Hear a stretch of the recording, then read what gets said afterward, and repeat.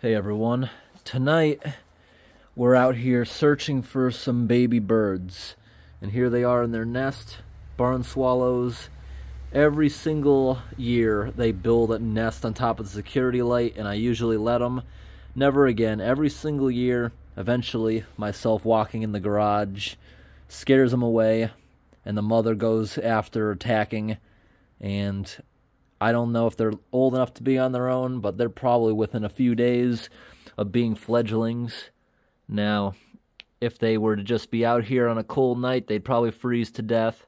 So tonight they'll go in the house, and maybe tomorrow they'll be able to fly away or something. Because the mother, I don't think, is going to come back at this point, and it's too cold to leave them out here alone. So from now on, I will never allow them to build on the security light again. It's just above the garage door. Every year, they have 2 sets of babies, and every single time, I eventually scare them out of the nest. Usually, they're old enough where they can actually fly, but these ones are quite small. So tonight, I am going to be putting up some shelves on the back of the building underneath the big overhang. And maybe they'll build their nest there next time.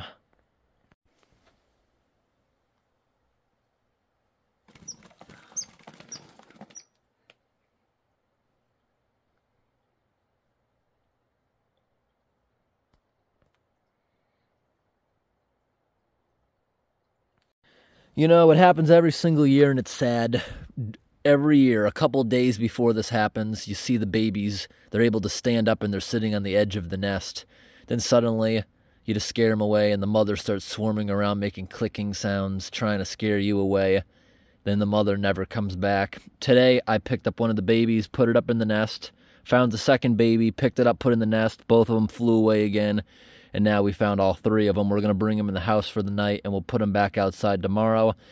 But in cases like this, it's always sad usually. They stay outside. It's a pretty cold night in the 40s.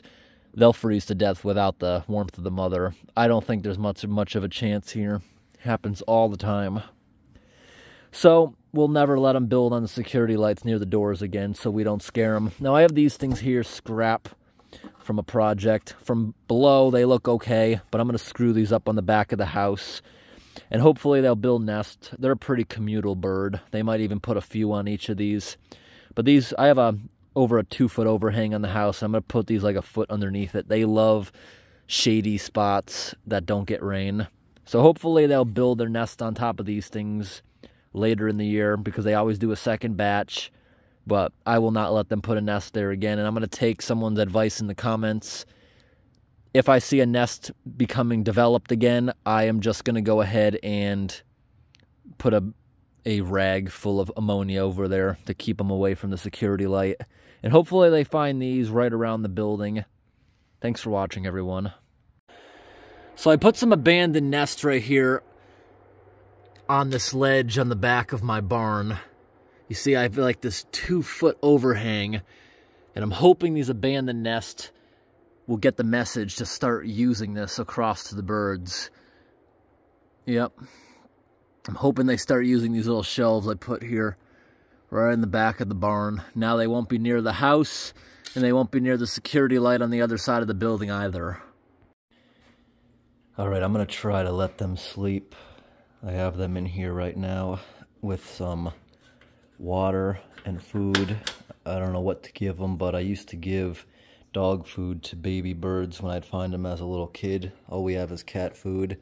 They got their nest in here, and they're in the warm house, better than being outside where it's 40 degrees tonight. In here it'll be almost 70. Hopefully they survive the night. That's the biggest thing. If they survive the night, then they'll probably live.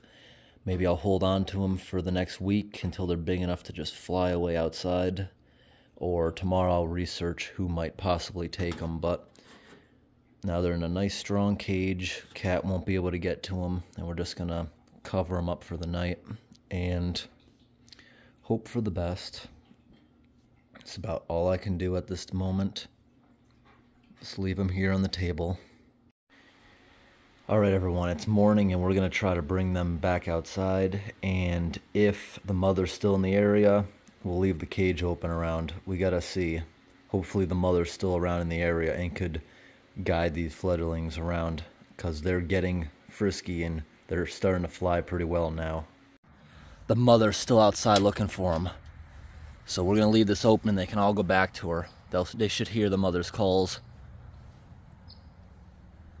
That's the mother you're hearing.